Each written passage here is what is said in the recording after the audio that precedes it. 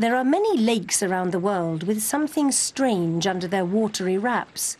Creatures that, every so often, stir the surface.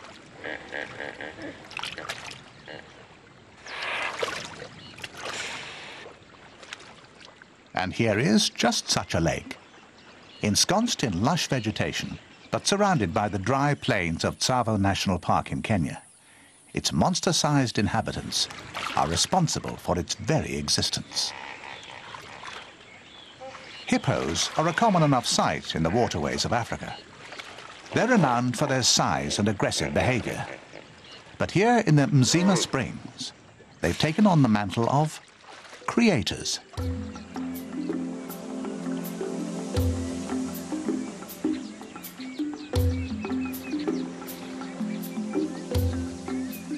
But how do hippos become great gardeners? The answer? They make excellent fertilizer. Hippo dung plus filtered water equals a Garden of Eden.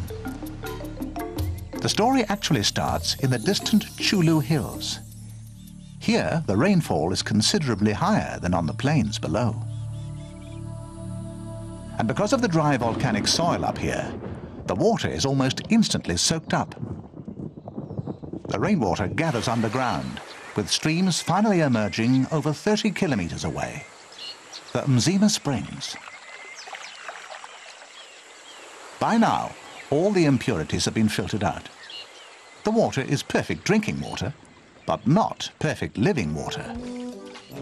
The hippos now play their part.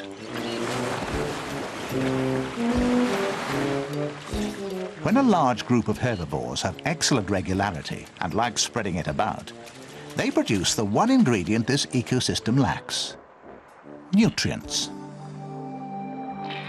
The dung that lies on the riverbed feeds insects and their larvae as well as fish.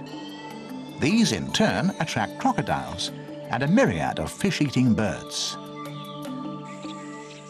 Even the riverbanks get a liberal showering, encouraging all sorts of vegetation. Mixed with the acacia and toothbrush trees are grasses and shrubs. The whole place teems with life. If it weren't for the hippo heavyweights, this would just be a clear spring in a vast expanse of scrubland. Who would have thought that these vervet monkeys have trees to clamber on because of a bunch of ungainly hippos? Nature's a many splendid thing. It even has its own monster muck spreaders. Wonders will never cease. And that's it.